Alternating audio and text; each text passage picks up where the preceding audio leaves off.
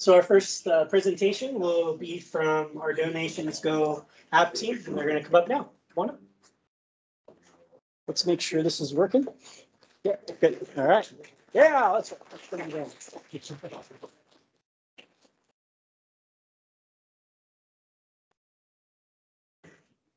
Alrighty. Hello, everybody. My name's Addie. I'm Katie. I'm Danny. And for our STEM Capstone project this year, we decided to do a donations app for the food bank. It's basically an app that helps with donations to the food bank. I'm Katie. I'm the project manager, and I also do communications and designs. I'm Addie. I do communications. I also helped with photos, design, and programming. I'm Jason, and I did designing, programming, and I tested the app. I'm Danny, and I'm the designer, the programmer, and the photographer of the app. Okay, so for our initial goals for this project, we wanted to create a partnership with the local food bank. That was an essential for our project because without them, we wouldn't be able to make our app. And then the second one was to make a functional app that can be used to help out the food bank with donations. And we really wanted to create an app that was going to help the community and all. So here's our timeline. We took about 2 weeks researching and planning our app. That included talking to our mentor, checking out what programs we would want to use, and then just looking around for apps that we would want to look into or learn how to code. And so we spent about 5 weeks on our design on Figma. And here's where we just mainly focus on designing our app and then kind of structuring where everything would go and how it would look. And then we took another 5 weeks transitioning from Figma to another programming app called Flutterflow, where we actually programmed the app and then added functions to the buttons for what it would do. And then our final few weeks, we tested the app and then we checked to see if there were any bugs or issues with the apps that we could fix. So here's our initial design.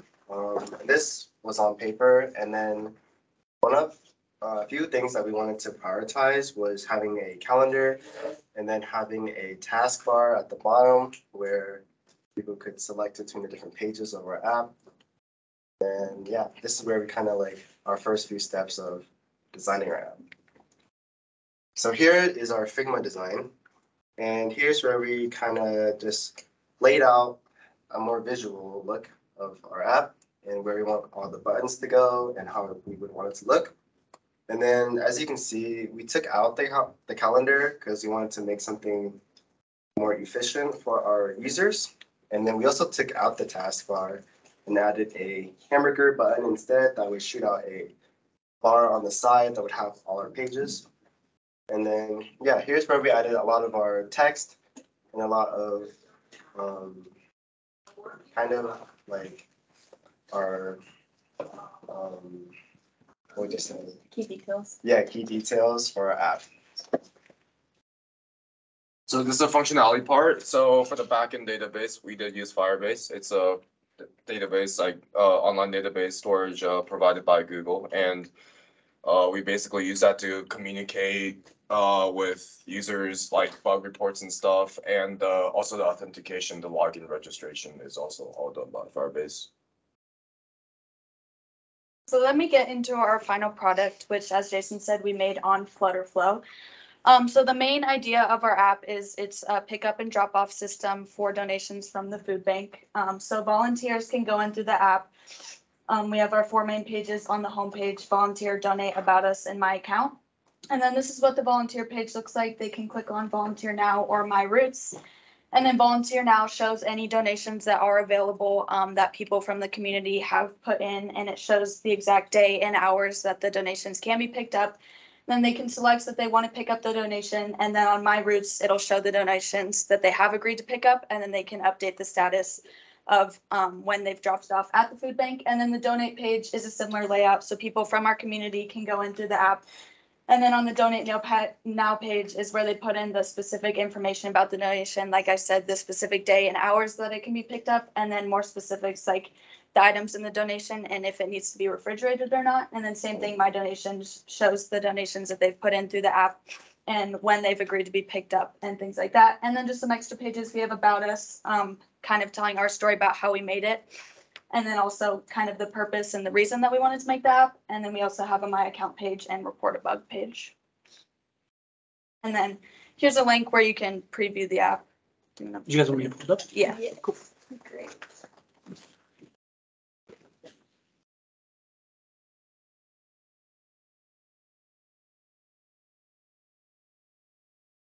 Take a second. My computer's working pretty hard right now. Oh, we don't need to click through it. They can just. I was denied. Okay. I'll see if I can pull it up another way. Yeah. Give me a second so I can get this back. Okay, you guys are good. Okay. Okay, and so for some of our tasks. Oh, sorry guys. Okay. Is this where you're at? Yeah. Okay. Good. I'll stop. So for some of our next steps for this app are testing this summer. We really want to make sure that our app is in its best condition. This will be done with family and friends just to make sure that it's all good to go. And then we also want to present for the NHS and Key Club organizations at the beginning of next school year. This will allow volunteers to start getting some hours through the clubs at our school. And then we want to promote the app through the community. This will look like posters, flyers, social media posts. And we're also talking about putting it on the food bank app or the website. So for our group evaluation, we definitely had a lot of fun, but we also stayed productive at the same time. We were in the middle of our project. We were kind of worried about not having enough time because we were still dealing with sponsorships from Floated Flow at the time and stuff. And we were an interesting group because I feel like without this STEM class, I feel like we would have never worked together. So it's kind of interesting to get to know each other and work with each other. So I thought that was pretty interesting. I also think that we were able to like learn a lot from this like project together. Like I feel like without like having just like someone knowing how to code, like I would have never known how to program and stuff. Like I learned so much just like throughout and learning from each other. And thank you for Flutterflow for providing us with pro accounts. They were really nice because they are a UI builder, just like Android Studio, but for Flutter. And that just really helped the process a lot. And they are also integratable with Firebase. So it was just so much simpler for us with the website. And then we want to give a huge thank you to our mentor and the Lamar County Food Bank. Josh is an operations director at one of the food banks in Fort Collins. And he helped us definitely a lot throughout the semester with simple design things, communication through the food bank. It really, really helped in the end because without him, we definitely would not have been able to make this app happen. And then, of course, with the food bank, again, this app would not have happened without them. And then this is our research citations. And then at this point, if you guys have any questions, feel free to ask. Yes. Yeah, would you say you divvied up the project into sections, like one person did the coding, one person did the graphic design, or did you all four hit every part equally? I definitely say we split it up pretty much, like a lot of it, like Danny was a lot on like the coding and same with Jason. And me and Katie were a lot of like communications and talking to like mentors and setting up meetings. But I definitely would say, like, personally, I definitely did help do some of the designing and coding while learning and definitely learned a lot. Yeah, with the design, like we all input our own opinions and like made the design together. And then Danny and Jason especially like helped actually create the design into like a functioning app. And Mr. Warnock asked a question. He's wondering if the food bank is using the app now. Can you guys kind of discuss where you're at? I know you talked about future stuff, but how they might be able to implement it? Yeah, so We were speaking with our mentor and we're gonna try and get the app started next August. So it's not actually running yet, but like we said, we're gonna test this summer, and then hopefully starting next August is when we'll actually get it in use and like used by the community and by NHS volunteers. Yeah, and we're also still kind of figuring out, it's a lot of money to put it on the App Store right now.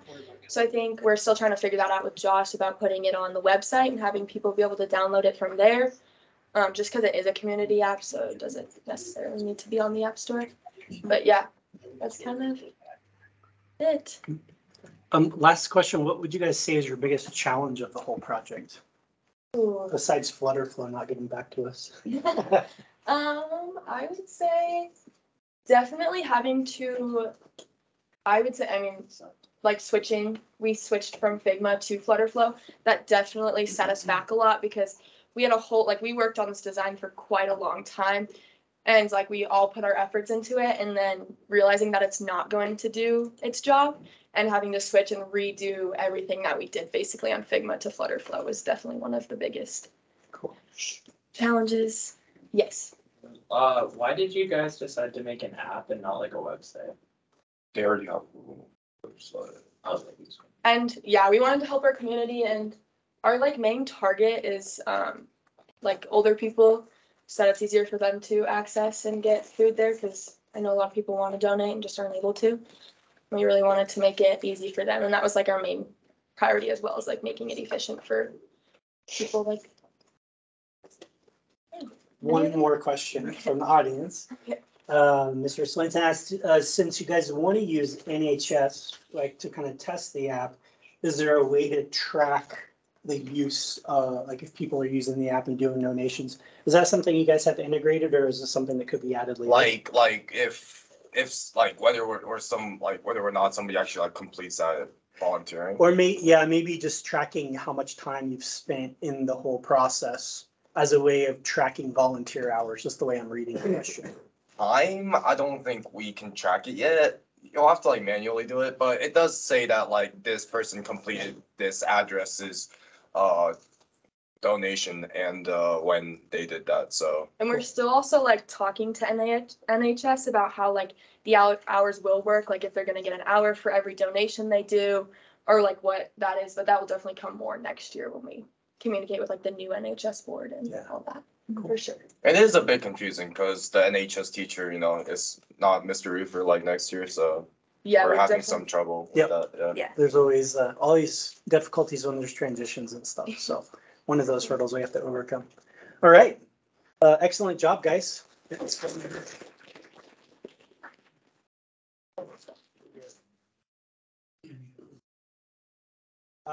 I did want to mention, as the next group's coming up too, just the nature of this project really hits the heart of what STEM is about, and it's trying to solve some kind of a problem, right?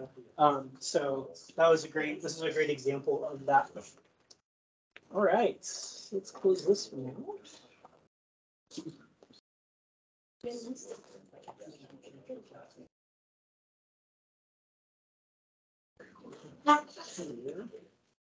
Make sure this is working okay. Yes. All right. So only the top button. So you don't have any confusion. So I'd like to introduce our team that was working with Bioluminescent Plants, and we'll go ahead and get started. So our project was the Bioluminescent Plant Project. I'm the project manager. I'm Casey, I'm communications manager. I'm Liesl, I'm the lab manager. And I'm Olivia, I'm in charge of research. First of all, we want to say thank you to our mentors. This project definitely would not have been possible without them. So we have our teacher, Mr. Danahauer, and then we reached out to Kristen Gray initially, and she connected us with Meredith Cleland, who helped us through the most of our project. Well, we chose this area of science because right now light pollution is a major growing problem throughout the world. And so our group seeks to create sustainable, long-lasting light sources that are environmentally friendly. And we want to use plants to do so. And in doing so, we can replace non-renewable, environmentally damaging sources of light within our community. So the question that we have is, what would happen if we inserted a gene coding for bioluminescence into plants? The primary goals were to complete multiple trials, perform research on plants, bacteria, fungi, and other biological processes. And then we also wanted to create relationships within our community with a mentor. When we first proposed this project, this was our initial timeline. So we thought we would have about 6 weeks to do our research and preparation for this. And then about a month for in-lab experimenting. And then for the last about 6 weeks doing, finishing up all of our experiments, compiling our data and getting everything ready to present.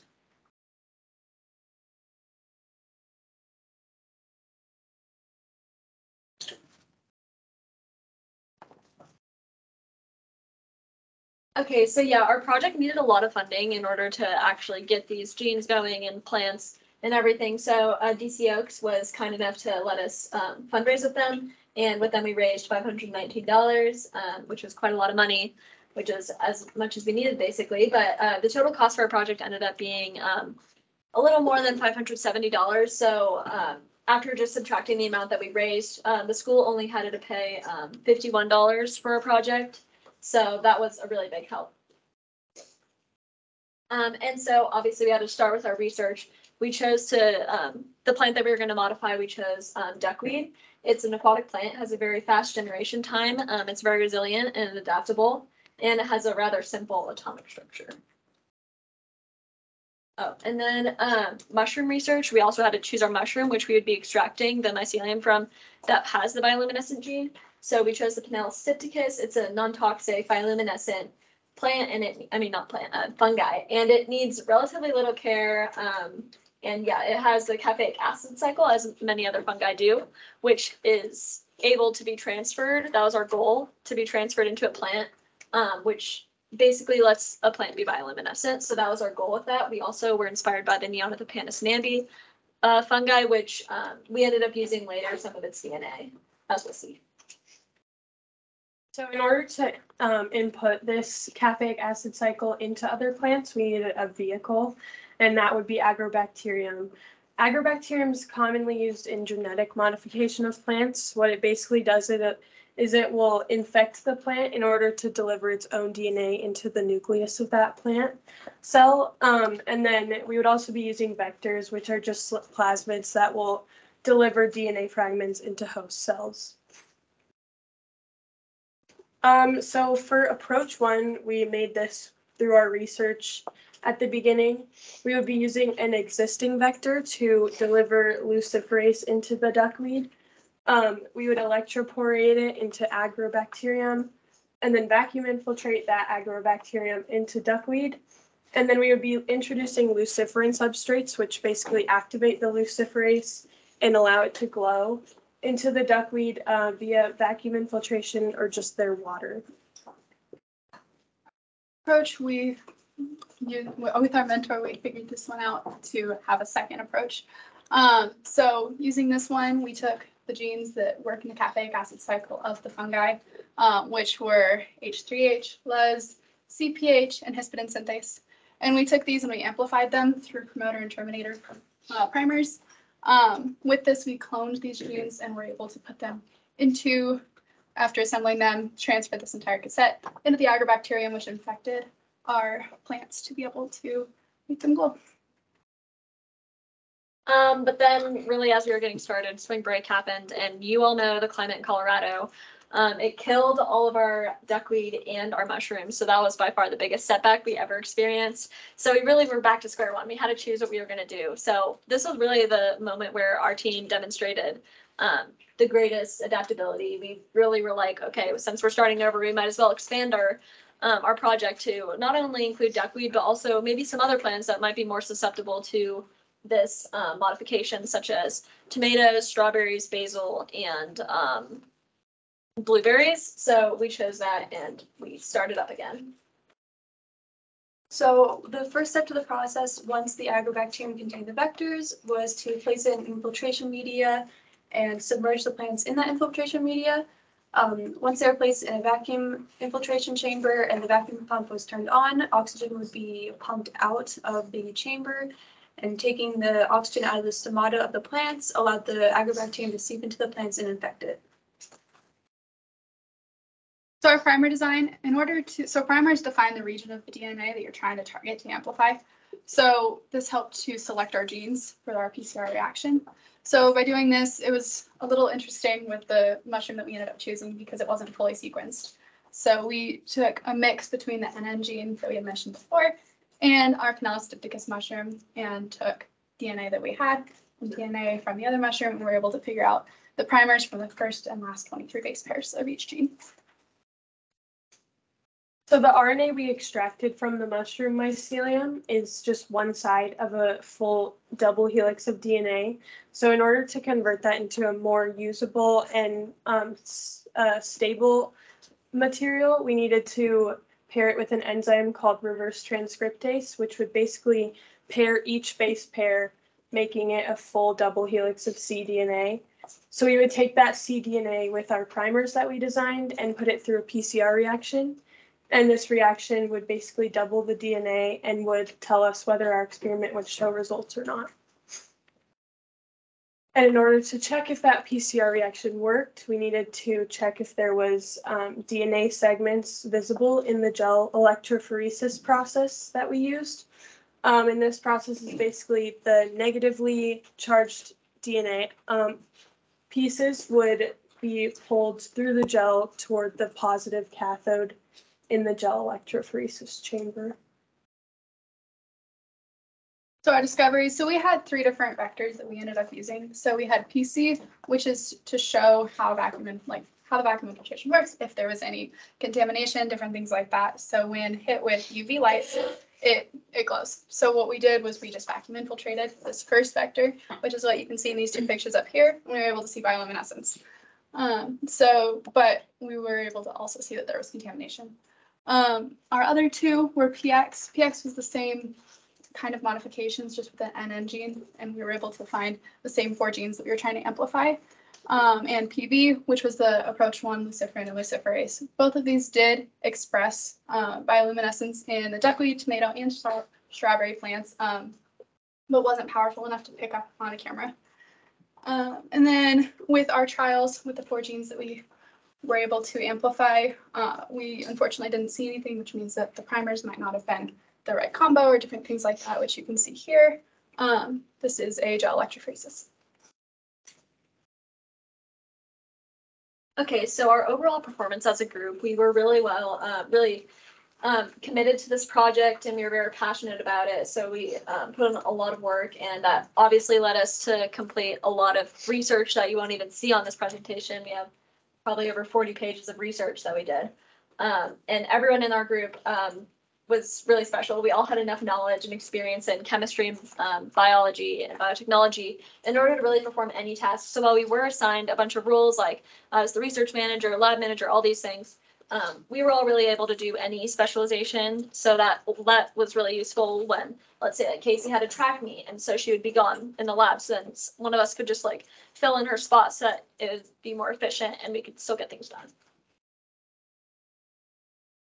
So the biggest takeaways from our project, first of all, clear communication is key. This project required a lot of communication throughout the community to find a mentor, and then communicating with our mentor to coordinate labs, and then just even with each other and our teacher. And then obviously the challenges in our project definitely showed that new research in science will always be challenging and full of trial and error.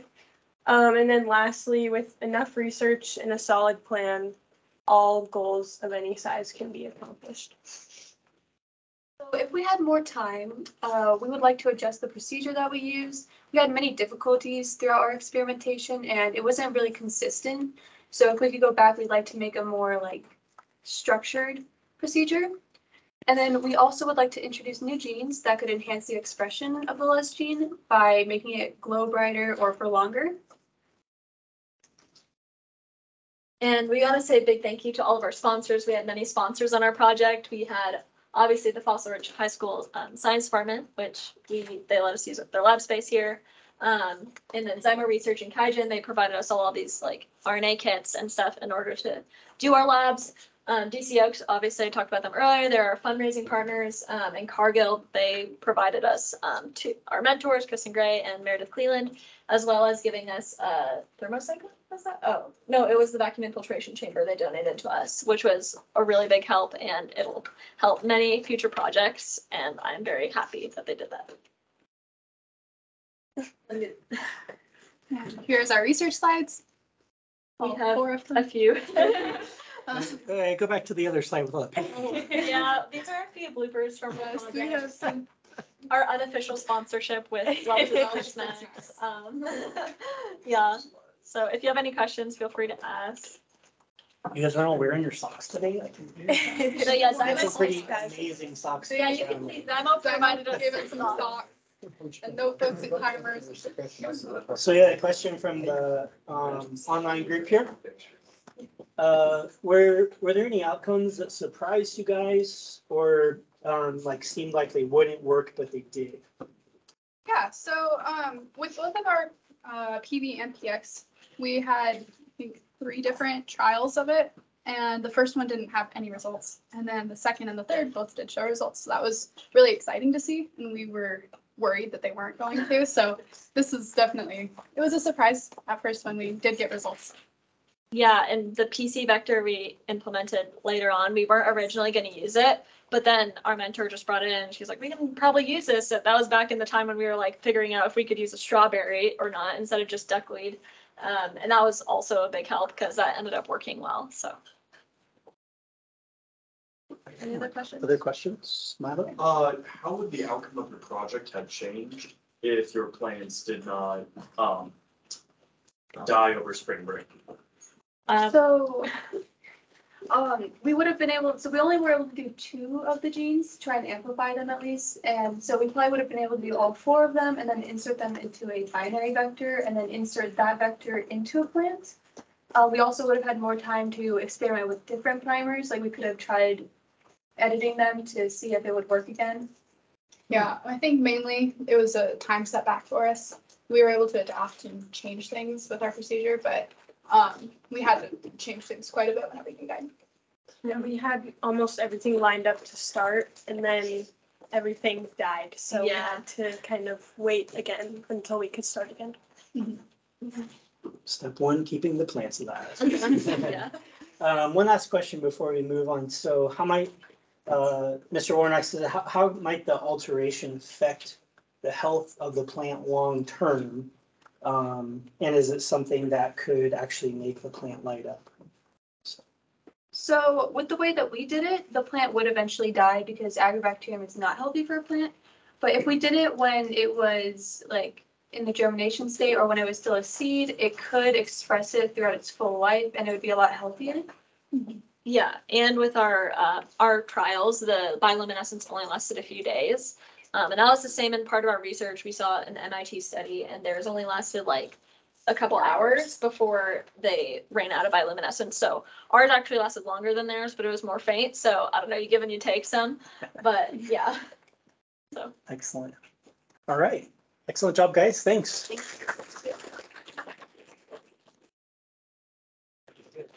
I also just wanted to give a big shout out to Meredith Cleland because she probably spent more time in a high school classroom in the last 6 months than in a long, it's been a while, but she was super helpful from Cargill, was in here a lot supporting, providing some materials we didn't have and working with the limited supplies that we have. So thank you so much, Meredith. I'm not sure if you're on or not, but we appreciate it.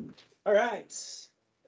We're going to move on to away from biotechnology and move into a little engineering here. So.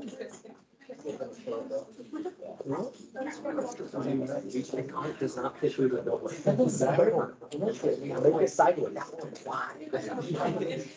Hey, yo. All right, I'd like to introduce our team. I've converted a gas go-kart to an electric go-kart. All right, who's starting with this? Are you starting? I can start, yeah. Remember, only the top forward button. All right, so our project name was the Ecart. And then I'm Joseph. I'm Caden. I'm Jack. And I'm Jason. So pretty much our big goal for this whole project was we wanted to take a gas go-kart and convert it electric.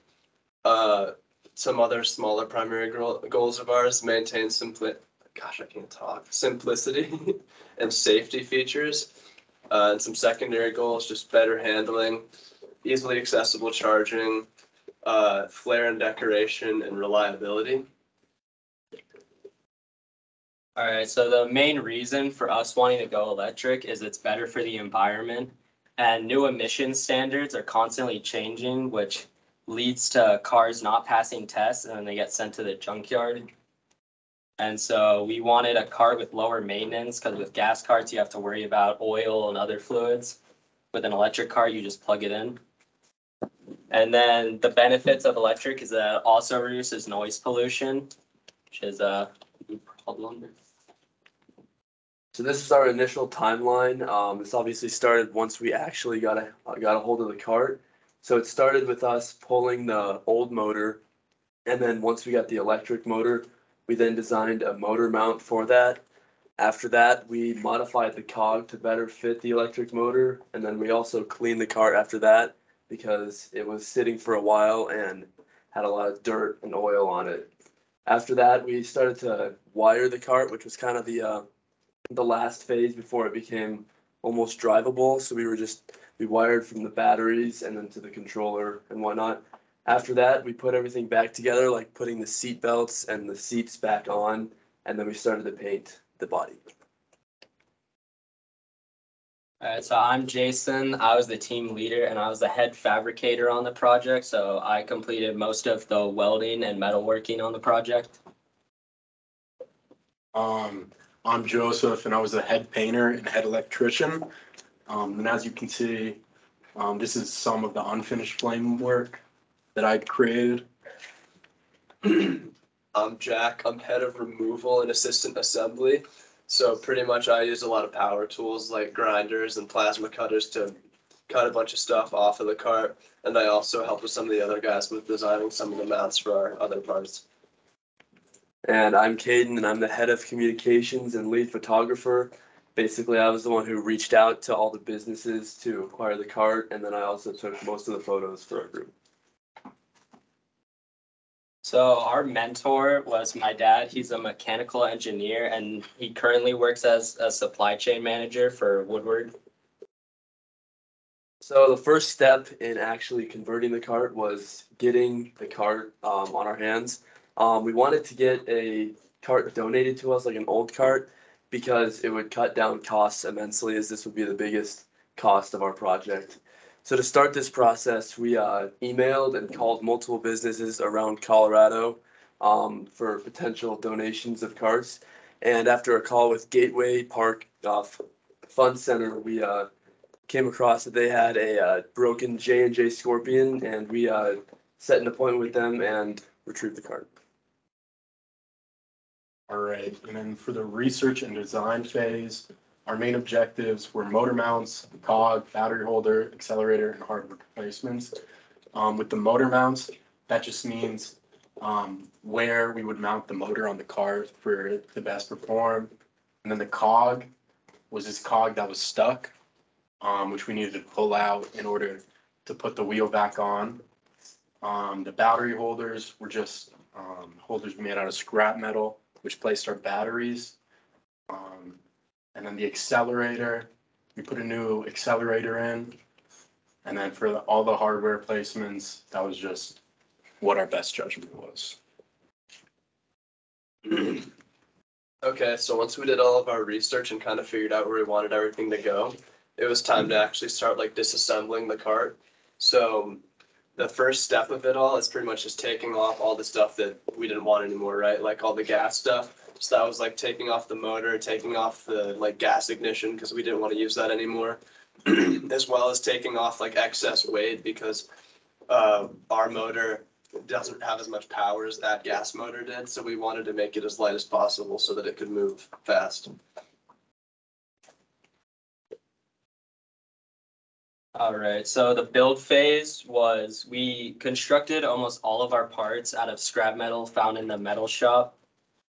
And then we would do rough designs, mostly board work, to decide what the mounts should look like. And then once parts were built, they were welded or screwed onto the cart, depending on what was better suited for the part. And then we have our electrical phase, which is wiring together all the batteries. And then our friends at Casper's Electronics helped donate some parts to us, just cut down on cost. And this is our initial wiring schematic. So we had our batteries wired in series so we could get 60 volts. And then this fuse was later changed to a 40, which was a recommendation from Brandon, who works at Casper's Electronics. And then these are just some of how the other parts were wired to the controller. Right. And then this was some of the pictures that came with the bodywork and painting. Our first stage was the sanding. And then what that was just taking some circular grinders and just going at it. We just took off the top paint, the glossy paint of the blue paint in order for our white paint to better stick. And then we did the base coat of white. And then it took 4 cans of spray paint and about 3 days to really get all the blue out. And then we started work on the flames, which you can see here. We did yellow to orange to red with a blue outline, just for aesthetics. We also put some of our sponsors on the back of the cart and then painted on Ecart on the back. And then when that was all done, we did a clear coat just to keep everything well. Oh, we obviously learned a lot from this project, but what we learned most was how to use proper safety in the workshop. Also how to use power tools such as grinders, welders, and then also how to wire batteries. These things could all be important if we ever take a job in this field down the road. But we would have liked to do some things better, like use different batteries, because the ones we have right now don't have the best battery life, and we would have liked to have ones with longer runtime. And then also we would like to have a better chain tensioning system, because over time the chains can get looser, and if we had more tension now, it would just last for longer. All right, so surprisingly, this project actually came out cheaper than we thought it was going to be, because we got our cart for free and we were able to get some discounts off Amazon. By far the 2 most expensive parts of it were the batteries and the motor. And then we were hoping not to buy tires, but when we got the cart, there was like a 3-inch hole just slashed into one of them. So we had to buy tires and then tubes along with those, and then some extra paint just because we wanted to do body work. The fuse was free from Casper's, and then we had to get a charger for the batteries. So our anticipated cost was $454. Our actual cost was $490. This is a video and a few pictures of our finished product. As you can see, there's a picture of the cart without the body, and then one with the body on with the finished painted body. And there's a small video of from the first time we actually got it running. All right, and these are some of our stats. We had a 25-mile-per-hour top speed with a 17-minute runtime, which we would have preferred longer, but with the batteries we had, it just wasn't possible. It was 450 pounds after all the weight reduction we did, with stock being 520. It's 2,500 watts, 60 volts, and 45 amps per hour. And then these were our sponsors, Gateway Park and then Casper's Electronics.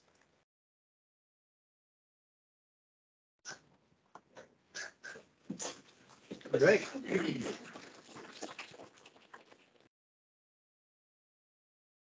We got about 3 minutes. 3 minutes. Yeah. Sounds like a time. Okay, we got our computer up. We're gonna go outside and show the car. Okay. You want me to stop presenting so you guys can? Yeah, this works out. I'm gonna start opening something.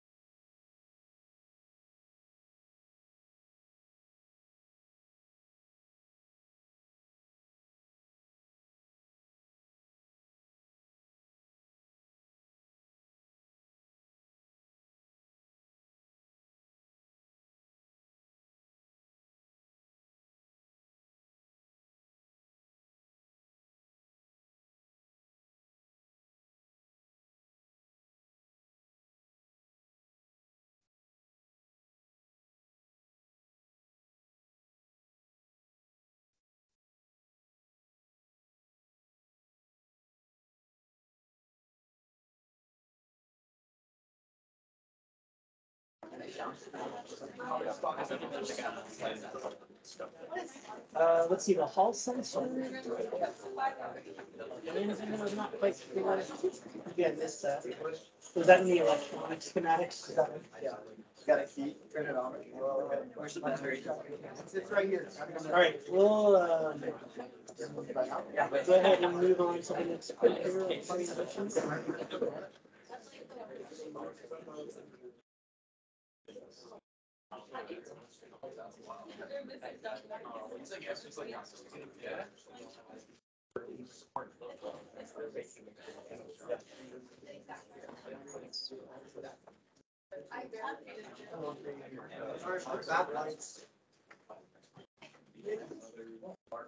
Watching this one just has the other two outside.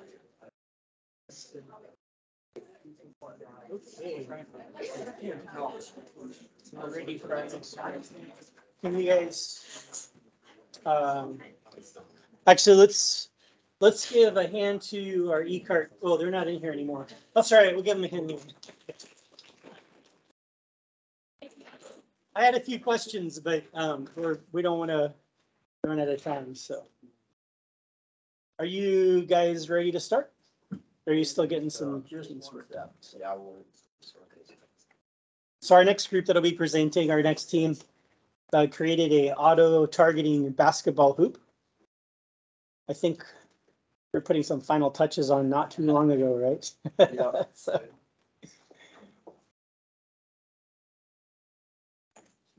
Okay. Yeah. We can see that real quick. And you guys are going to pan to that in a bit and do a demo, right? So we'll do this. Let me make sure I've got it. Yeah, we'll flex those. I need like a videographer here. All this stuff. Make sure we're good. Okay, let's do it. Okay, so we're the auto basketball hoop slide.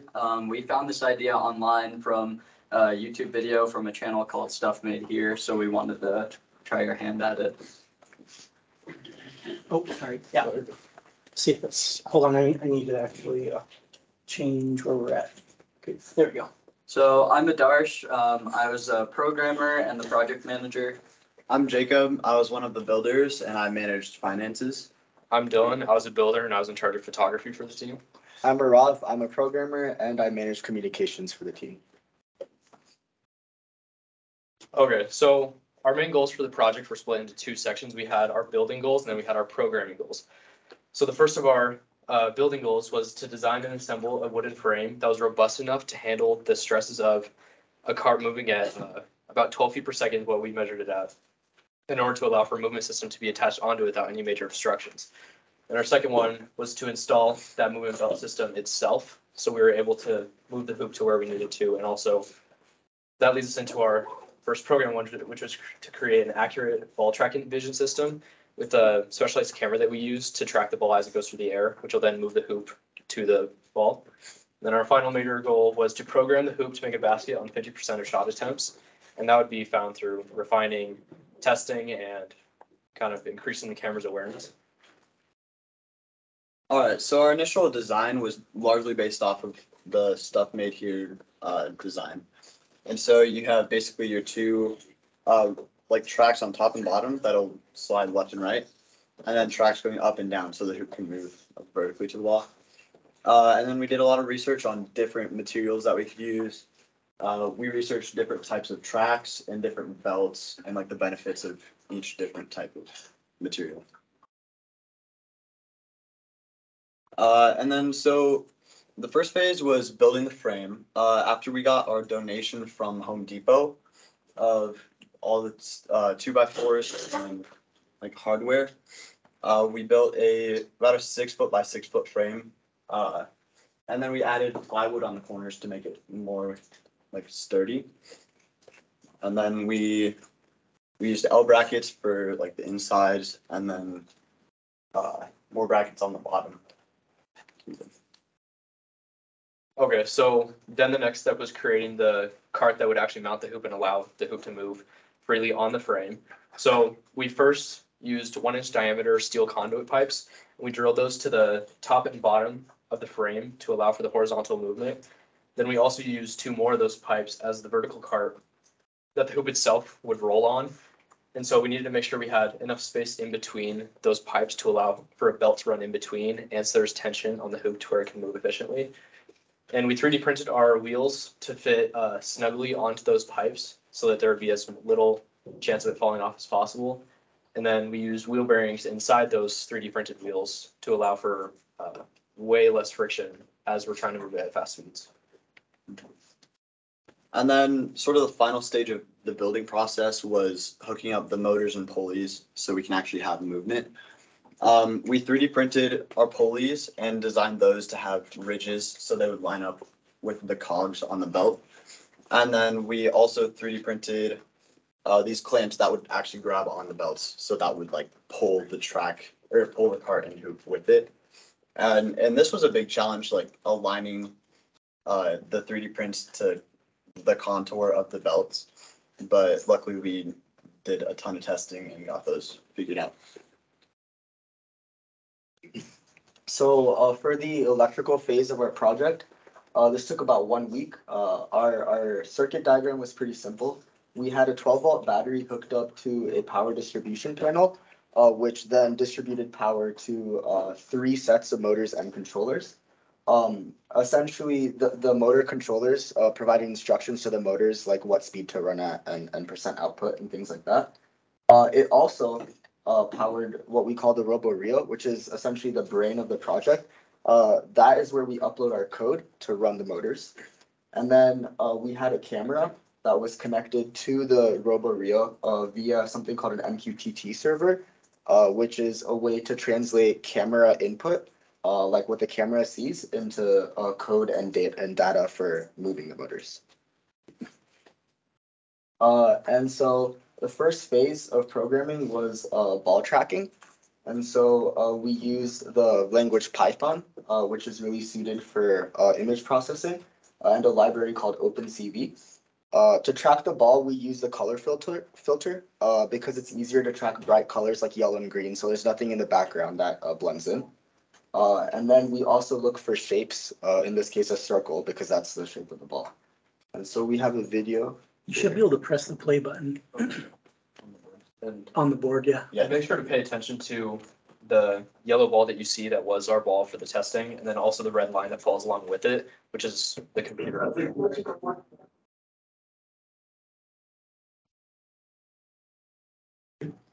Yep, so as you can see, the program kind of follows the path and trajectory of the ball as it moves around.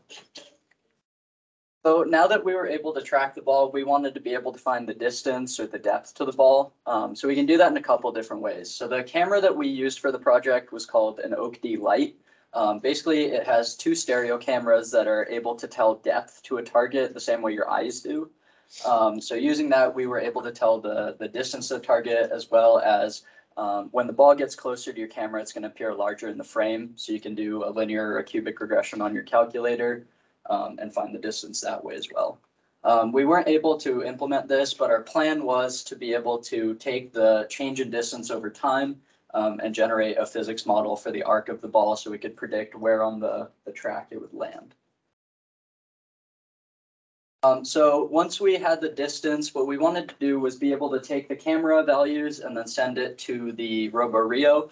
And in order to do that, we wanted to use something called an MQTT server. So that's a network protocol. Basically, the camera has a stream of information called a topic, and you can publish info to a topic, and everything like the RoboRio that's subscribed to that topic will get an update every time there's new info in that topic. We set up the broker on the RoboRio, and it was a really lightweight and easy to use communication form between the camera and the hoop. So our final phase of programming was actually controlling the movement and testing the hoop.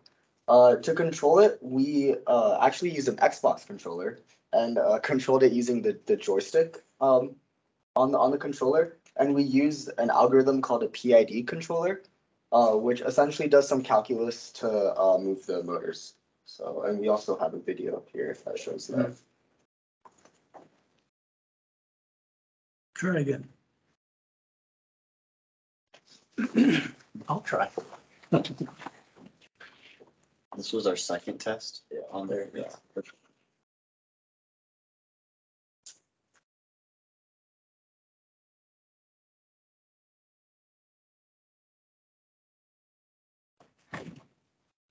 So we were able to get it to move. We had some issues with the movement, but hopefully this will. Is this in the camera frame? Do we know? Not right now, but I'll do that. Oh. Let me just make sure it's in there. I think we're good there.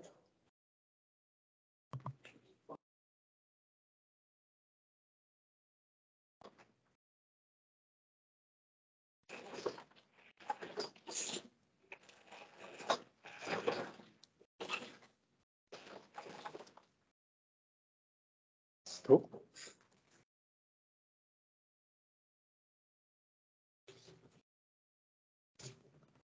Okay, and for the costs, so our initial projected cost was around $740. Our actual cost ended up being $647, which was quite a bit less.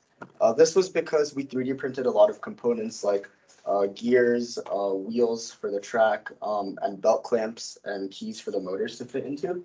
And we also simplified our design, such as transitioning from a more complicated, expensive type of belt to a simpler one that still suited our needs. The main part of this cost was the three motors and their corresponding controllers. In total, they were $375, but the rest of the cost was made up of other hardware components. And we want to give a huge shout out to the Home Depot on John F. Kennedy Parkway for providing us with the wood that we needed and also a lot of hardware that we still were able to use up until the last week to build the frame, and that cut down costs a lot on wood. Here's a picture of us picking up the wood from Home Depot. And then also a huge shout out to the CSU engineering department and machine labs, where they were able to take us on a tour of the buildings and they allowed us to use some of their facilities and offered their assistance. And we were able to talk to one of the department heads actually and kind of nail down some logistic areas that we were struggling with, such as belt placement, what belts to use. And after we talked with them, we were able to almost immediately buy the belts that we need, and they're working great so far. And then for group performance, some of our strengths were thorough discussion during the planning phase, which lasted about 3 weeks. And so we were able to kind of plan through CAD and also talking with some of our mentors that we had that are also at CSU. And we carried through on tasks such as calling businesses for sponsors or calling with our mentors to make sure that we were doing the right thing and not going to blow up the motors that we had. Another strength was we had consistent communication between the building team and programming team during the testing, because if you build something that can't be programmed, then there's no point in having both sides of the team. And so that was an important aspect for us to keep in mind during the last about 3 weeks. Problem solving, we did really good through that with the logistics of making sure that nothing obstructed the path, the hoop or the motors themselves. So weaknesses that we had that we noticed were due to this time of year, everyone's busy, their sports, vacations, other school events, robotics also, finals. So we weren't able to get into a consistent length of time we were able to just put our heads down and work. So we had some struggle with that. And then connected with mentors and sponsors to receive feedback. That also kind of took some time from the project. But we ended up making it work and we were able to work around and find other things to do during that time. So we learned a lot of lessons and results through this process. So we learned a lot of like valuable skills. We learned some CAD design skills. Me and Arav personally learned how to solder. We learned about OpenCV and using PIDs for control of motors. We also learned some more soft skills. So we were able to plan a project and work with a team to complete goals and assign them. And then some of the results, the logistics of moving a cart requires really accurate placement of belts and pulleys, as well as keeping the tension on the belt really well. In the future, if we had a couple more weeks, we'd like to strengthen the gears and pulley systems. And with a little bit more time, we would have liked to more fully integrate the camera into the process, along with that physics model. Here's some of the research sources that we used. The main one being the YouTube video, which we largely based our model off of.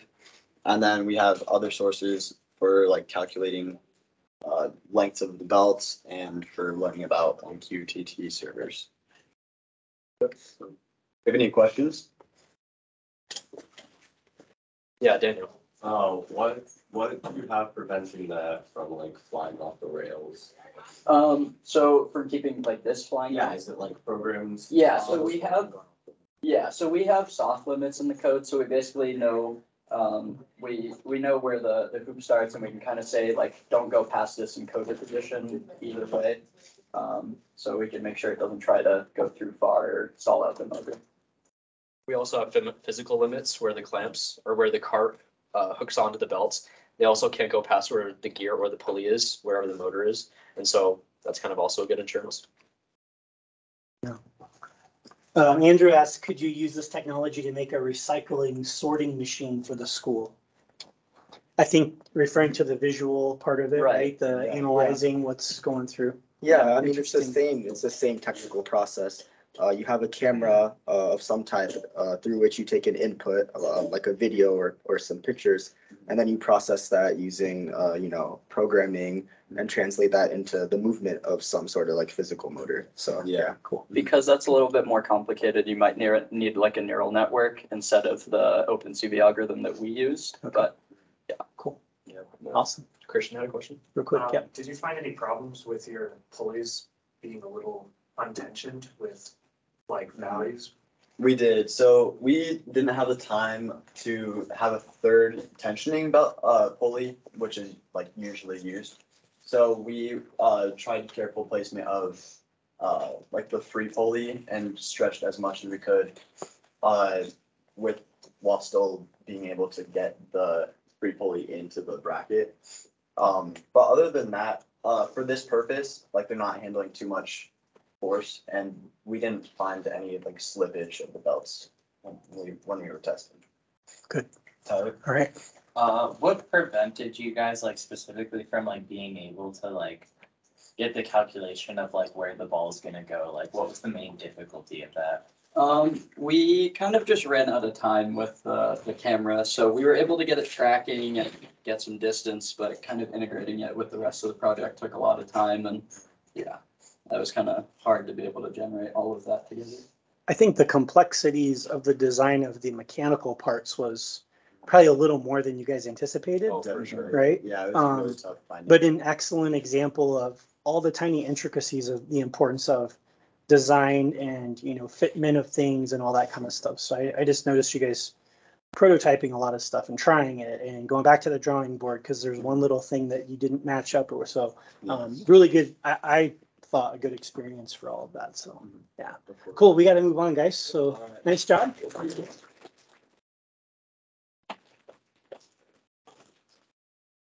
You guys want to just kind of leave?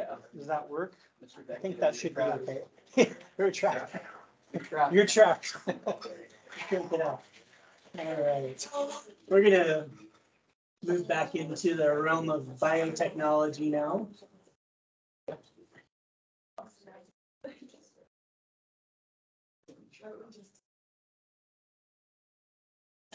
And so I'll have Sophie, Jasmine, and Jillian come up and talk about the research that they did.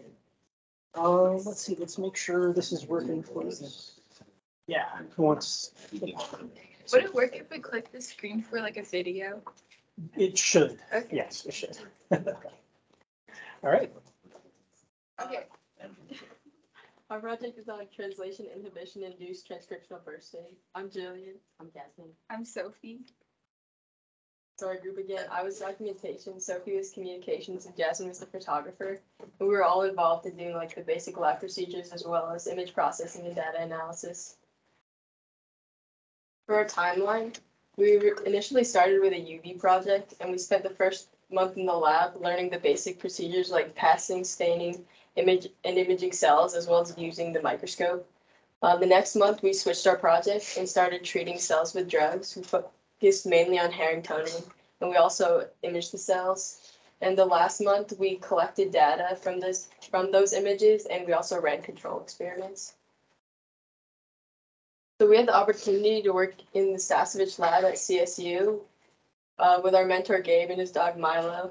Gabe helped us learn all the basic lab procedures and taught us how to use the microscope. We also worked with Tim, and he helped us with the image processing and data analysis. And thanks to the lab for donating all of our supplies, giving our project zero costs. For our design, we started by writing out all the steps for each lab procedure that we would need, and we also drew out diagrams of our project.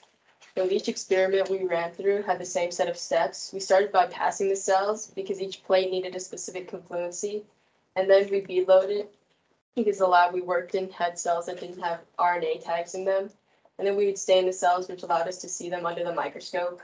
And we took the prepared cell plates and put them into the microscope and then imaged them looking for RNA. So our initial goal was to observe the effect of herringtonin on transcription, given that it inhibits translation. The basis of our project is the central dogma of biology, and just to briefly explain that, it starts with DNA, which is transcribed into RNA and then translated into protein. And our project looked at if translation of protein was blocked, how that would affect the transcription of RNA, and our hypothesis was that we would see an increase in transcription. These are two videos of cells that have been treated with herringtonin, and at the end of them, yeah, sure. At the end of them, you can see a dramatic increase in little red dots, and the red dots are RNA that have been transcribed. You can see all the red dots.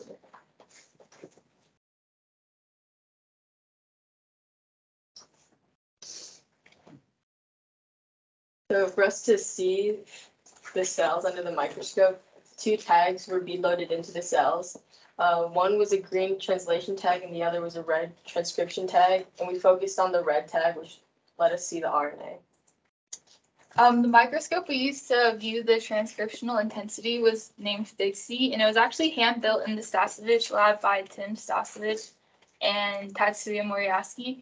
And it's a fluorescent microscope that can view at the single molecule level, and I think there's only 3 labs in the world that can do that. And it allows for us to view it in live cells too. So we use E. coli cells and they're placed in a chamber as seen up there, and we can adjust the temperature and CO2 concentration. And this was our control panel, and we use a joystick to control the microscope. So after a bunch of trials and errors, we ended up using herringtonin, which is a translation inhibitor drug, and it comes from this plant in Japan. And it works by blocking the amino acid from binding to tRNA during translation, so this prevents the protein from being formed.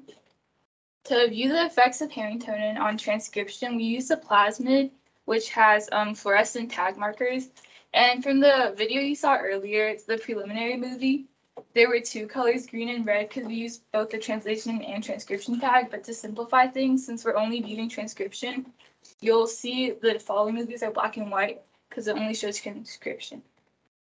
So these two movies show transcriptional bursting. We added the Harringtonian drug at 5 minutes, so 0005, and you'll see like a lot of transcriptional bursting after 40 minutes.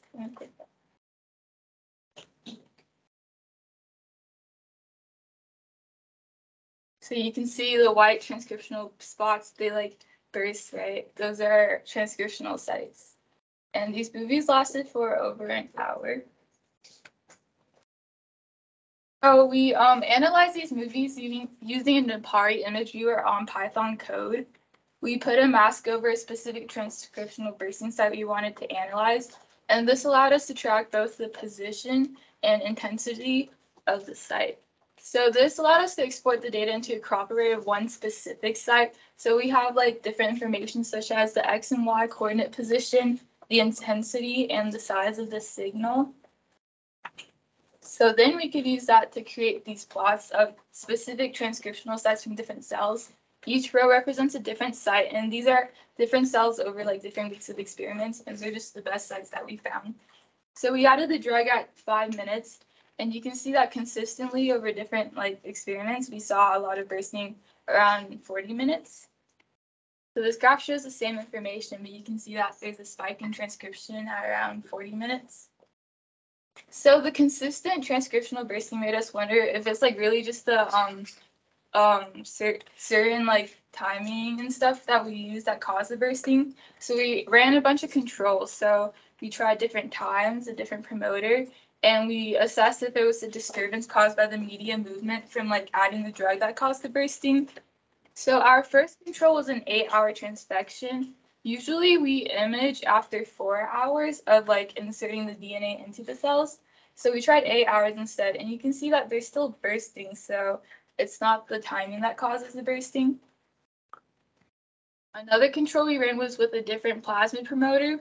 Across all the experiments you've seen before, we used the ubiquitin promoter plasmid. So it's a different promoter.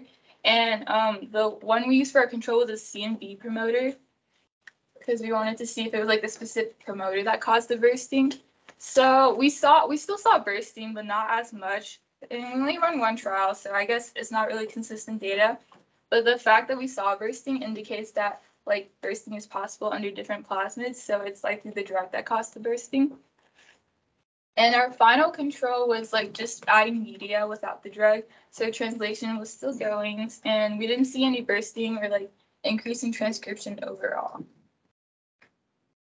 Our project showed a strong correlation between the inhibition of translation and transcriptional bursting, but further research would need to be done to assess the quantifiability of this phenomenon and whether transcriptional bursting occurs only under some circumstances.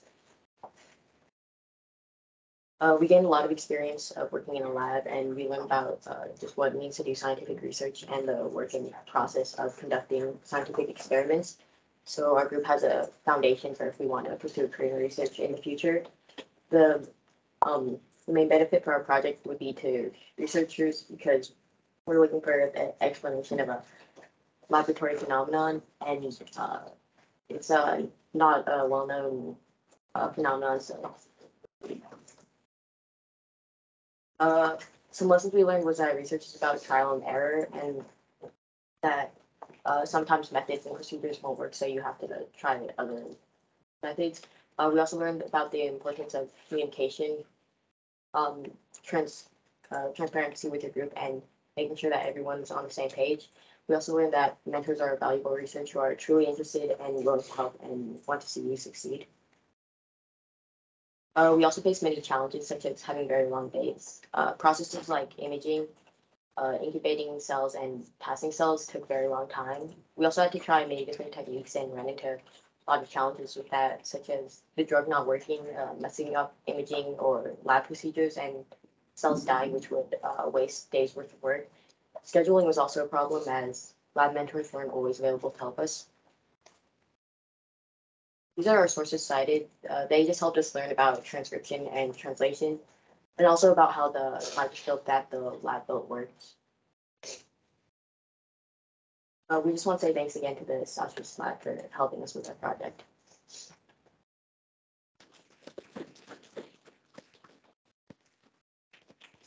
And it's clear to see who the star of the lab is, just on your slides. We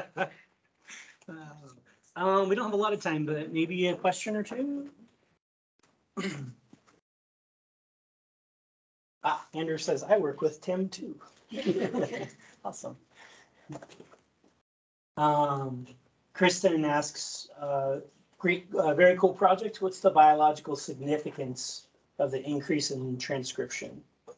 I guess it allows us to like further understand gene expression because transcriptional bursting hasn't really been studied. I think that we read some papers that a lot of scientists thought that transcription just had put up like a baseline level, and we didn't really understand what caused burstings of transcription. And it's really interesting that like an inhibition of translation would cause transcriptional bursting. So I think a major implication is research in gene expression. Cool. Great. All right. Good job, guys.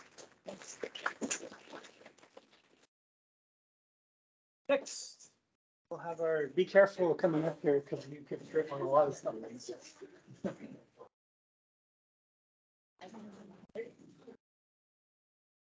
Yeah, I agree, Andrew. That's next on my radar to start trying to get some more teams into that. So only good time. Oh, there it goes. Okay. Come on, Mr. I know I'm slow. Jeez. Yeah, we can stop these. So do you want to start? Slide Just like, I would think this like, I think it's at the bottom. Start at the bottom, go back. I mean, you know, it could be okay. All right, here's your clicker. All right, back to some engineering. Hi, we are the RC Aircraft Group. So just some introductions. I'm Christian Miller. I'm the team lead and I assisted with CAD. I'm Anton Johnson. I did all the electrics basically and then ended up jumping in with some mechanical and assembly stuff at the end. I'm Nick Gertson. I did most of the CAD for the project with a little help from Christian. I'm Alex. I'm the programming lead. I basically wrote all the code for the plane. So our design criteria was our goal, or our main goal, was to create a controllable, flyable aircraft that was fully electrically powered. We also really wanted to add retractable landing gear and some cargo we could drop from a door. So our initial schedule was we were gonna finish our research by February 14th and work on our CAD from February 21st to March 31st. And then on April 1st, start assembling and be finished with the whole thing by May 6th. Yeah, so for our initial research, we wanted to figure out a way to create a very aerodynamic fuselage and plane, as the power output from electrically powered components at this time was very, very weak.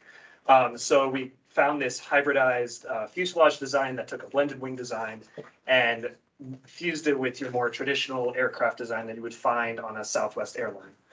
And then afterwards, we came up with an aerofoil design that you can see the coefficient of lift versus the drag there on the right. And then to CAD our main fuselage, we decided to go with Dassault Systems SolidWorks, as it could create the necessary geometry for our complex fuselage. So here's our initial design. This was, I think, our third iteration of the actual fuselage. And you can see it has your traditional wings as well as a more, not as height-wise, but wider plane, so that we could increase our lift across the entire aircraft. And on the right there, we have our curvature of our wings and everything to minimize manufacturing problems. So through this design, we actually found that it wouldn't work, as the weight was too large for the amount of lift and the power that we could get out of it, as well as the cost of the aircraft would be too large. So we created new research, and we went in, we took inspiration from the B-2 stealth bomber or the new B-21 Raider, which is a blended wing design that creates lift across all surfaces of the aircraft. And we have our coefficient of lift versus coefficient of drag graph with the optimized angle of attack. And we went with about 5 to 10 degrees of angle. So this is our new design. As you can see, we went with a very similar design to the picture in the last slide with the more delta wing. And in these pictures here, we can see where it was cut up into smaller pieces so that we could fit them on the 3D printers.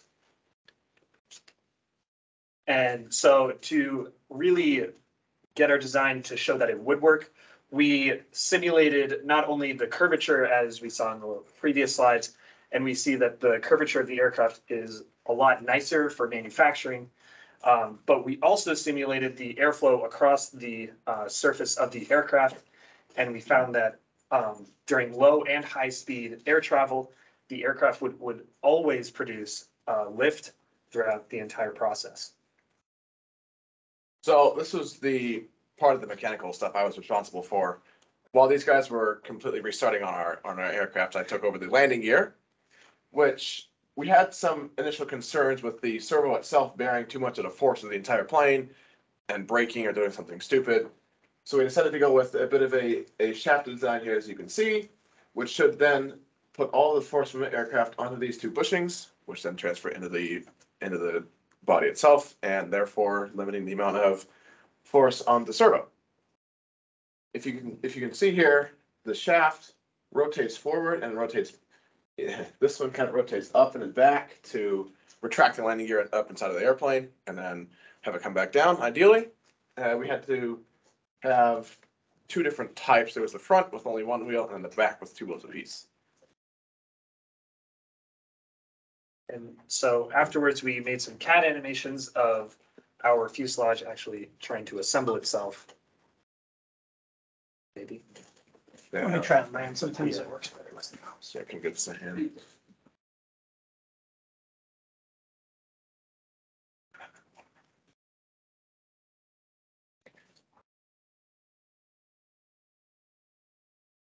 Yeah.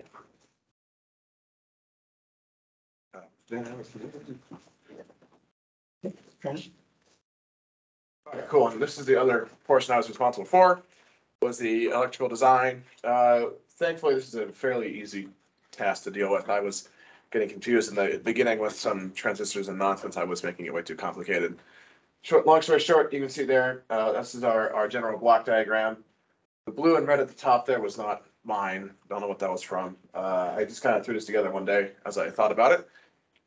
So you can see there's the Arduino in the center. This is on the airplane side. That was the brains of the operation, right? It took all the data in, said, okay, let's do this, and then controlled all the servos. One thing you got to be careful here is the different levels of power on the plane, right? So you got to power the motors, which suck down a lot of power.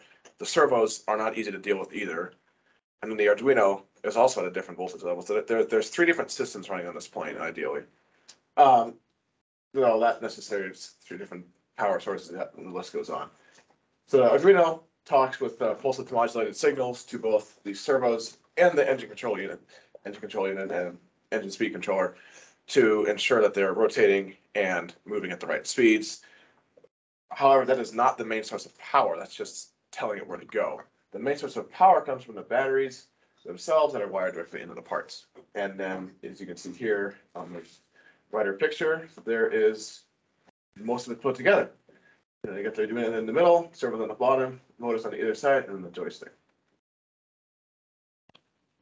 So the ground Arduino, which is Arduino Uno, that has 148 lines of code, and the Arduino Mega has around 302 lines of code. I used Arduino IDE and Visual Studio Code, which usually is in C and C++ for that very program. So first we were planning on doing a Xbox 360 controller, but over time we kind of decided that it wouldn't be really as easy to control a plane with. So we switched over to this joystick right here.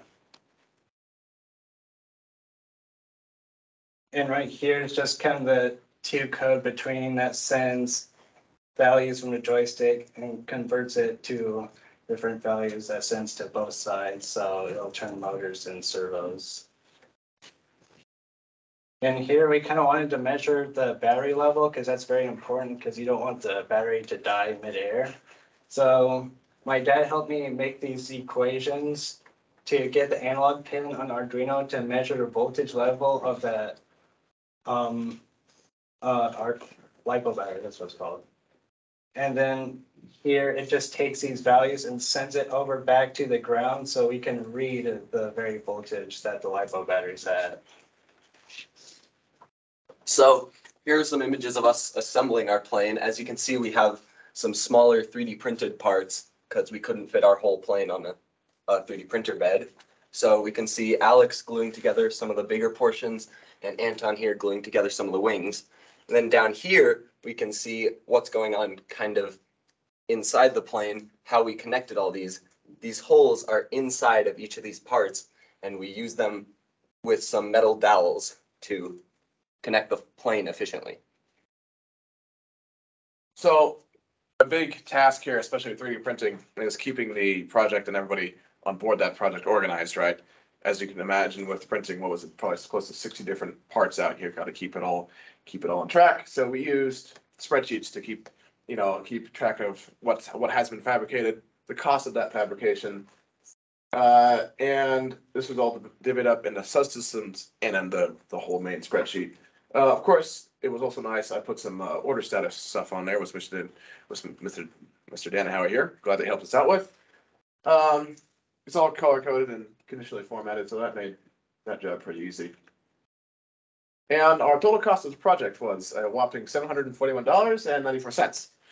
Most of that going to the two systems I worked on, so maybe there's a bit of a connection there. I'm not really sure. Almost half of the cost went to electrical stuff, and that's just because high power motors and high power ESCs are very expensive, and batteries are not cheap either. That's where most of that cost came from. And I'm not sure how the landing gear got so expensive, honestly. I can't remember what parts I put in there to make it that expensive, but apparently I did something. So throughout this, we found that our group had some ups and downs. One of the problems that we had was staying on pace with the Gantt chart, as when we created our Gantt chart, we might have, I guess, put too much on our plate for what we could actually handle. As systems crashed, we had a lot of problems with 3D printing, as you can see up there, with filament either getting lodged in or breaking in the filament. So we had a lot of problems with that. But throughout this whole design, I would say Nick and I had some great CAD help, especially from Mr. Taylor, who taught us how to use SolidWorks. And we had great calculations and great research throughout the entire project, mainly thanks to Anton here, doing a lot of the coefficient of lift and drag to figure out if our aircraft could truly work. And thank you to our sponsors. OtterBox was generous enough to give us $500 to fund our project. And Cafe Mexicali helped us run a fundraiser through them where we raised almost $100. Special thanks to Keith Hill, who is my dad. He helped work on a PCB, which we used for the Arduino Mega to connect all the servos and motors to it. He also helped debug a lot of the code, as well as just come up with ideas and solutions for it. Also, thanks to Danahower for getting parts ordered. He also helped a lot getting stuff 3D printed, and also just overall running a great class. And then thanks to Mr. Taylor for troubleshooting some of our SolidWorks problems and also allowing us to use a lot of the super glue. And here are some of our sources that we use. And we can, we had a lot of sources. So these are just a small amount of our sources that we were able to use. And does anyone have any questions? Yeah, we'll take a couple. Yes. Well, two questions. One, what was the final weight? And two, what was the total print hours? A lot. We're not going to go over total print hours. We had about 4 printers going at all times.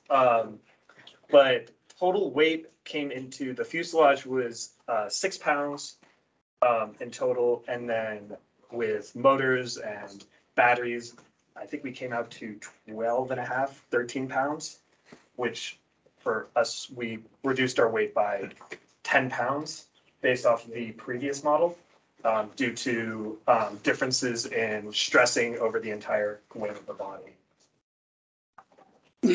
Andrew asks if it flies. That's a good No. question. Here's a better question. How much longer would you need to get it to fly? First, we need to fix the TAS6 to get some of our, we have some larger parts that need a larger print bed that we currently have been troubleshooting for over a week and a half now. But with print hours, I mean, if we work efficiently enough, we could probably get it done within the next 3 or 4 weeks. At the very most, yeah.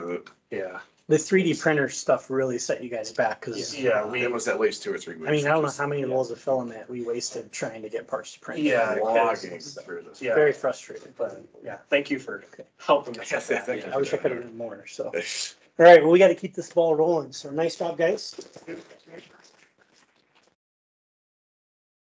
Hopefully you get another team to pick up that project where they left off and finalize it.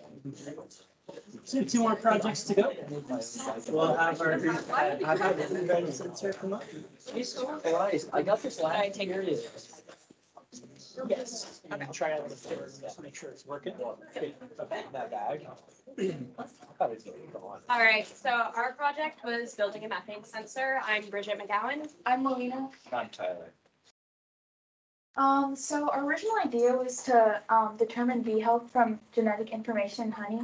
It didn't work out. We didn't have a lot of mentors that would help us, and it was just like really, we didn't have a lot of time to do it. And so we decided to do something with greenhouse gases, and that led us to our mentor, Stuart Riddick.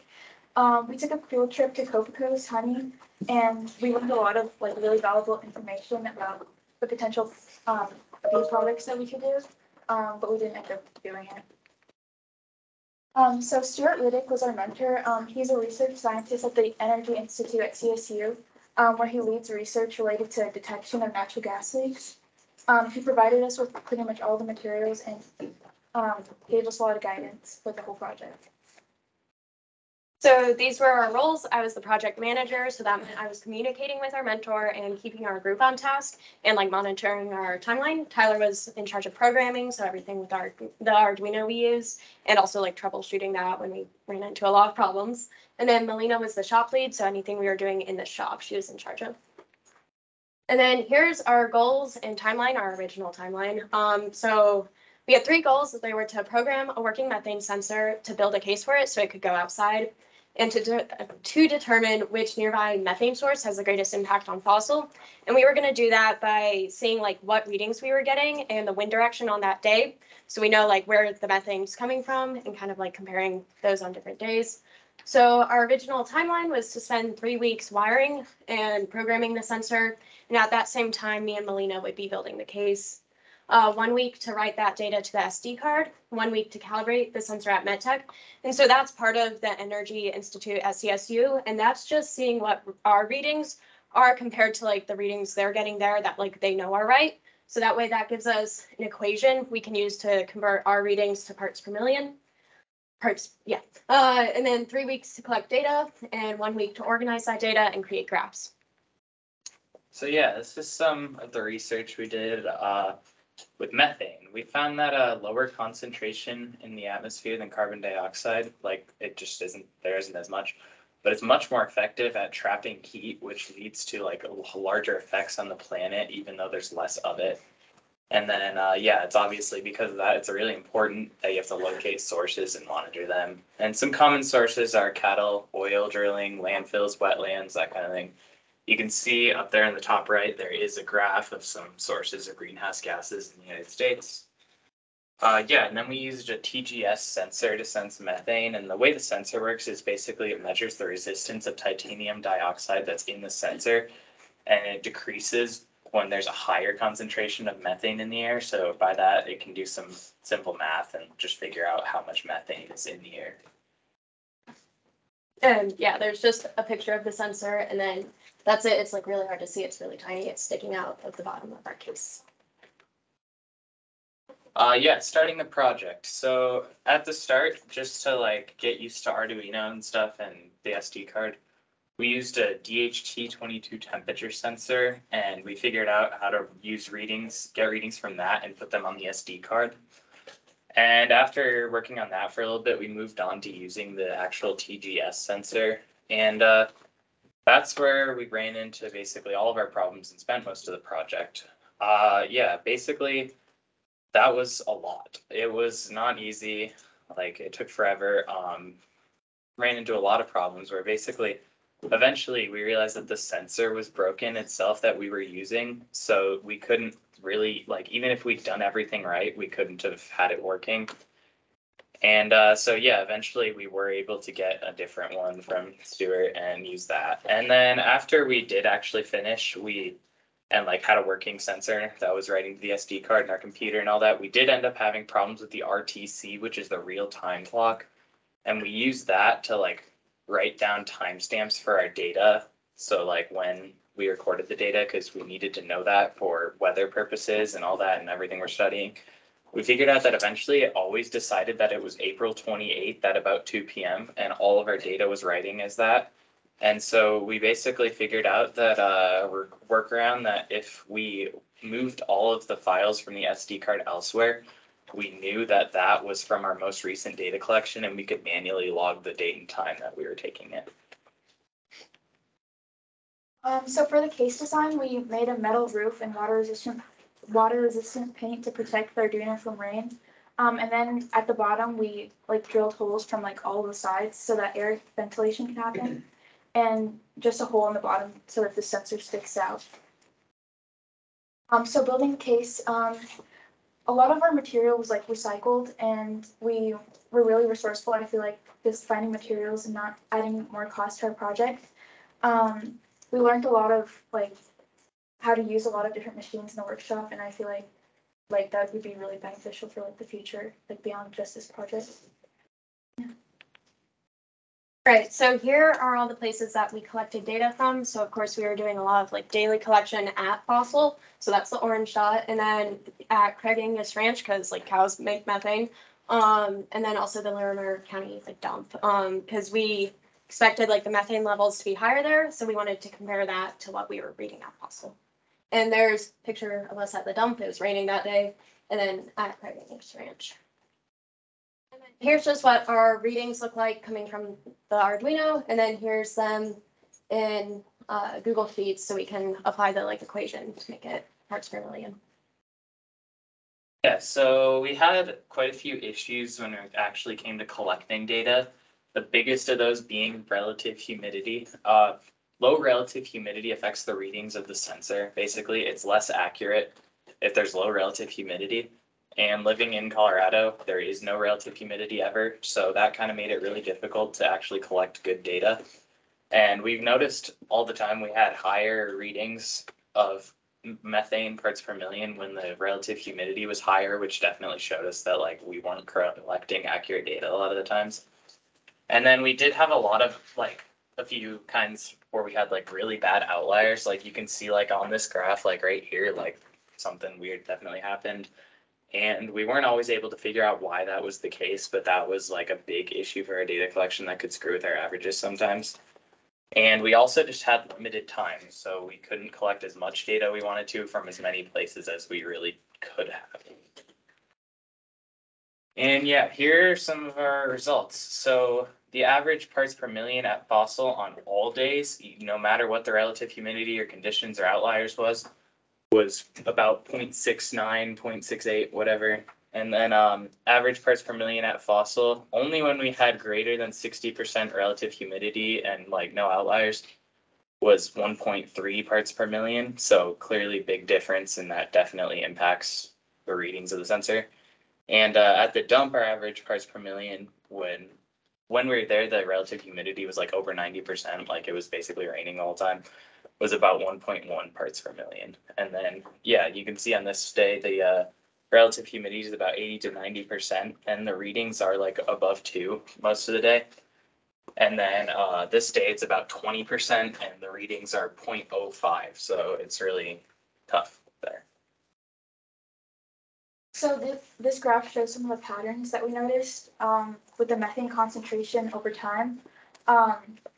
So with the wind direction, we noticed that from the southeast, we measured 1.1 parts per million for methane, and that was our highest measurement. And from the northwest, we measured 0.045 parts per million, and that was the lowest measurement. This just shows like the wind direction and speed, like during the times that we collected methane concentration. And just because we didn't have like a lot of time to measure, like get an accurate depiction of methane concentration in relation to time and the wind speed, it might not be very reliable data. Oh yeah, sorry. If we had more time, we would take it to our sensor to other locations, and we would gather data from multiple weeks at the school, and so that we could see trends in which source has the greatest effect on fossil temperature versus methane concentrations, and concentrations during the day and versus the night. So here's just our reflection and cost. So mainly the biggest lesson we learned was how we spent our time. Like we left a lot of time for programming. Like that was great. Like we had a lot of time for that, but we kind of assumed that it would go well. Like after we like had a working sensor, we didn't kind of like plan for the time it would take for it to just like not work and figure out why. So we kind of wish we spent our time a little more efficiently just in the programming time because we thought we had more time than we did. And then we would, dedicate more time to problem solving in the future, like future projects and stuff like that. But our cost to the STEM budget was really cheap, it's $8. We used donated and recycled materials. So this picture is showing that the wood for the case is all from a leftover like Science Olympiad project. And then although Arduino and sensor parts were donated by Stuart, and then we also had to pay $8 for some extra batteries. So here's our initial goals versus our final result. So we did get like our sensor working. We have a like working sensor. We did build the case for it, but we didn't really determine which nearby source has the biggest effect on fossil. Just because we didn't have enough data, we couldn't like determine like an actual trend. So that's, if we had more data, we would have gotten that. And then here's our sources too. Yeah. And let us know if you guys have any questions. Yeah.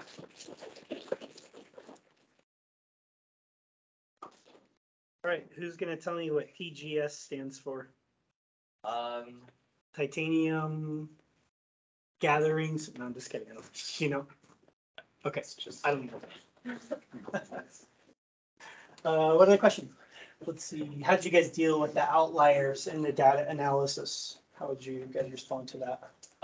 We kind of just like removed a lot of them because I mean we couldn't be at the sensor like the whole time, so we're not sure if like there was something that increased it massively at one moment. So we couldn't really focus on them as actual data points, so we just took them out. That's like why we had two averages, like one when the humidity was good enough for the sensor to work right, and one like for all the data we had. I feel like also if you guys had more time to collect data, you could have dealt with those outliers a little bit more effectively because you would have known what your trends were and stuff too. Yeah, right? So these guys got told no by a lot of people in the initial month of your projects, reaching out and trying to get projects, stuff like that. So I just wanted to commend you guys for keeping going, even though you really struggled at first to actually nail down a project and a place to do it. So, any other questions? Great job, guys. Any idea what emission source is southeast of the school? It's mainly, that's about where Greeley is. Yeah. Greeley? Okay. Yeah, we also have some fairly large cattle operator, I don't know if it's dairy farm or what, not too far from us too, so. Good. That was from Stuart, by the way. So. Say thanks, Stuart. Thanks, Stuart. Yeah. Yeah, thanks, Stuart. We appreciate you guys, you support, all the support for this team for sure. So, thanks a lot. All right. Thanks, guys. Good job. And we'll have our last team come up.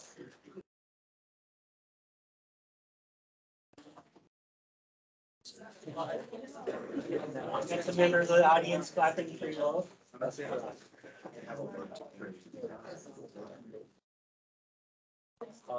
Maybe they're clapping because we're on the last presentation.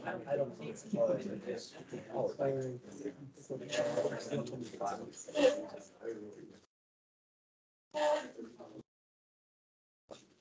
Oh,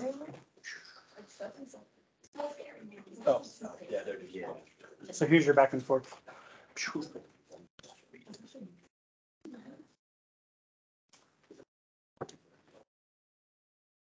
We have some activity going on over here, prepping for the. I don't want to ruin it for everyone, but it's getting prepped. So, okay. Oh yes, I'm sorry. I don't want to spoil the surprise. Okay. I forgot to tell them they have to start presenting. Oh, yeah. So. That's right. Shut up, shut up, shut up. I'll just use the buffer. It's fine, nothing at all. You guys could probably start. And they'll work their way up here. It's just stupid for me to start. You'll get there. Okay, okay, here we go. Start. Okay, you want to step a little closer this way, Violet? Yep. We got the camera over here, so don't stand in front of the screen. Don't back up into the screen. Okay, here, you're over there. I'll move that for you. Okay. Ladies and gentlemen, I'd like to introduce to you the tool press, a aptly named Exoarm designed to help alleviate stress and strain that comes to you during overhead and drawn out work. So starting from the far end, we got Maddie. She is one of our general assistants. She helped mainly with our paperwork and building the thing, okay, which took a lot of effort and a lot of work. So thank you very much, Maddie. Sam was our lead for documentation. I'm talking receipts, purchasing things, sending emails, all that jazz, okay? So without him, we wouldn't have been able to do basically anything, including pay. Next up, we have Kyler. He's our mechanical lead. He was the one who designed and manufactured a lot of the components and did a lot of the assembly. And also, thanks to him, we were able to have access to a more professional shop to actually build this sucker.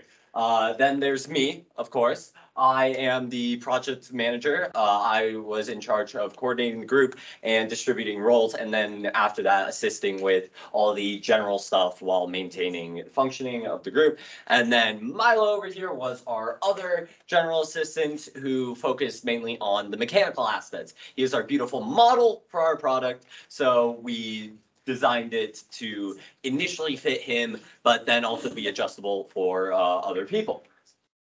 And so our initial project goal was to make a multiple section exoskeleton, to say.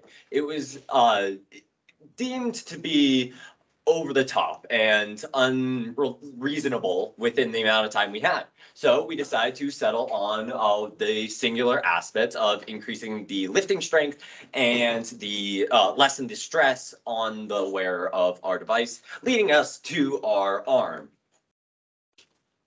Right, so early research mainly is focused on other products. We are not the first to do sort of a upper body work strain relief device.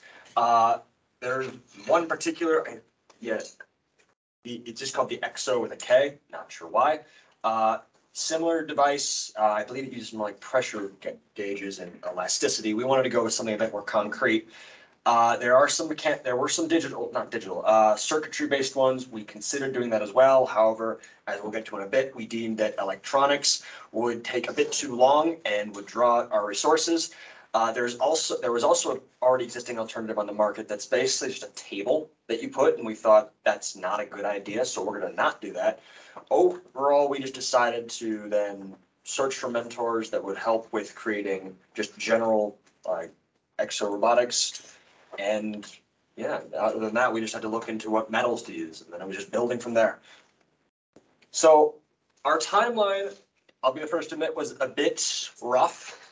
We'll get to this later, what we could have done better, but Initially, we planned for maybe 2 weeks of research and initial paperwork. This became 4 weeks. So we just kind of went from there with the mindset of, okay, get the objective done, then move to the next phase. In terms of phases, we had planning. This just involved initial writing down, numbers, a little bit of CADing, just real basics. Fundraising and research was actually getting money to pay for the thing. We got a combination of the OtterBox fund and a t-shirt funding for, I believe it was a Science Olympiad, yep. And that was basically the backbone of all of our funding, along with finishing up the research. We decided not to use electronics, again, after 4 weeks, bit too much. The initial build was then done using the first wave of store-bought material. We will be demonstrating the initial builds in a bit, and then final build and testing. We finished the build that led to this glorious creation that Milo is putting on right now. So. Distracted by Milo. Milo, I think this is you. Oh, I'm up? Oh, Okay. Cool. Continue. So it began. Please don't break this. All right, cool. Stop right there. Nice, nice. Hi, guys. So at first, we were looking for parts. Like we said, the project began as an electric one with motors and servos in order to, it was supposed to be where you could press a button to get it to raise and lower, but that required much more time than we had to offer and a lot more funding, because lifting somebody's arm in a power tool is a lot of weight, rather expensive. We went through blueprints, design after design, trying to get the most effective and efficient design for what time and finances we could deal with. We went around looking for parts and pieces where we could get them. One of our designs was a gear system where we had a bike chain donated to us by Recycled Cycles. There we go. To this day, the most awkward looks. Oh, yes. And now our progress was, as you can see, this backpack design with spring mechanic system to allow, it would just be tension that springs your arm up. All right, so it took a lot of prototypes. So originally, I just took scraps from our office, which was Hixie Manufacturing, which actually came from the help of our mentor, which was my dad. He let me just go into the office and use any scraps that they had. So our original design actually ended up being way too short, and also we broke the springs. So yeah, that was great. And then our next one we ended up making, we had the spring mounts in the wrong place, so then the springs also broke because we didn't have enough. We didn't move it close enough so that the springs wouldn't overextend. And then that led to us also debating how to make the mounting plate, which you can see is the steel plate between the two sections of aluminum. And I just wanted it to be symmetrical because it bothered me that it wasn't, and that's why that's there. There's no other reason for that. And we also ended up ordering springs for the job that we're doing, which also was good because they're doing their job. And then we also had a problem of mounting it. Originally, we wanted to do a belt, but belts can bend, so that didn't work. So we got a backpack, and basically we just put two of them on. Some of the prototypes here. Yeah, they're right there. So should I bring them up, or should we do that later? Sure. Yeah, so this, I believe, was one of our first prototypes to use tin instead. Very stubby, not super reflexive. Yeah, it didn't. This was our second to last design. Almost worked, besides that the springs are failing now.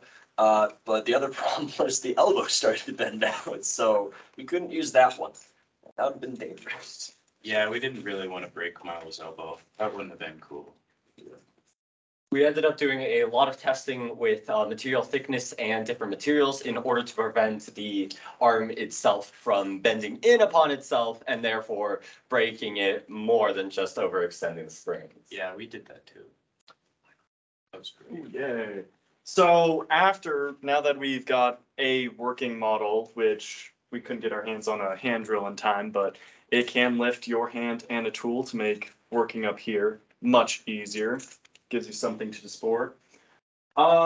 One of our big issues that we actually didn't have time to test because we were working more with the arm itself is the wrist cuff and the strap to put on the cuff. As you can see, it's not quite attached as much as we'd like it to. It's not a big engineering process, just one we would do if we had more time. Second is one of our big issues in some of the earlier models was the mounting system. There we go.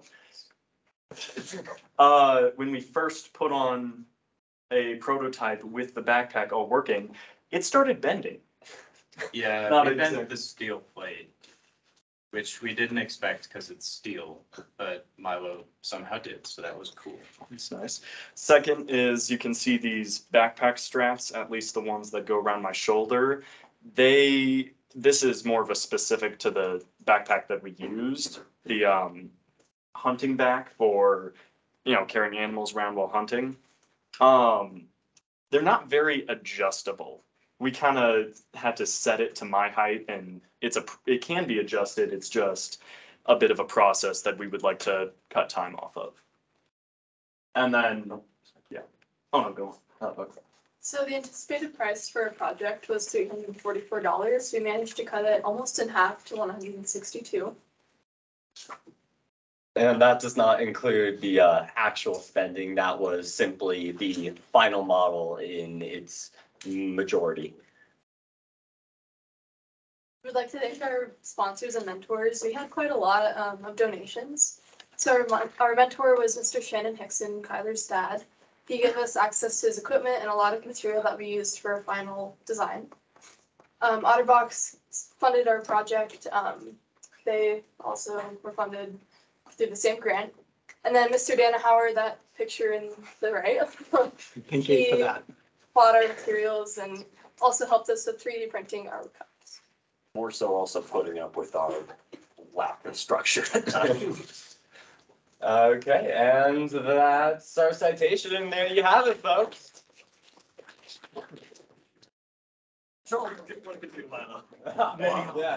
Any questions? Yes. How did you guys balance work in building prototypes as designs and actually designing it on paper? So our initial designs were all on paper. Those were a lot of basic prototyping and proof of concept ideas. And then as we got into the more final models and such, we converted those to a 3D design using Onshape. And with that, we were able to dial in the dimensions and components and materials and costs and blah, blah, blah more efficiently than just writing it down and erasing and repetitively doing that to see if it fits. So I know that you had problems on your previous prototype with the spring. So with speccing that spring out, do you find that you have any problems actually engaging the spring to take any load off your arm? So the springs in there now, the way we designed it is that the springs in their contracted state, which is just the vertical position of the arm, is the most basic position and the most repetitive position that one would use. So it was a simple matter of seeing how much load we wanted our springs to be able to take, and then the distance we wanted our springs to cover. And we took those two, put it into a website, and that website had a list of different springs and choices that we could then pick and choose from based on our situation and how we wanted it to actually function. Yeah, we also put in, we did some research. That's why we broke our springs a lot. You have to work within a 60% max rule with springs. We were putting 100% of the load on all the time. So they broke really easy, but these ones, I think it was 20 pounds per. 25? Yeah, no, they're pretty. I think it's 7 pounds per inch of movement. I mean, these are custom springs. We purchased them specifically for the weight that we were looking for. Yeah, so that helps. Yeah. Mr. Warnock suggests that you guys make a TV commercial for this. Ah, I see. Oh, boy. I think he's sold. I can totally do the. These guys can Just come saying. to your house and test it out if you have painting or drilling needs to be done. You can be the next Michelangelo. Buy one for $99.99. Sold nowhere near you. All right, yeah, guys, good job. Hey, good job all around, guys. Hey, nice work. Thank you. You guys can get out of here. We'll debrief tomorrow and eat ice cream if that sounds all right with you.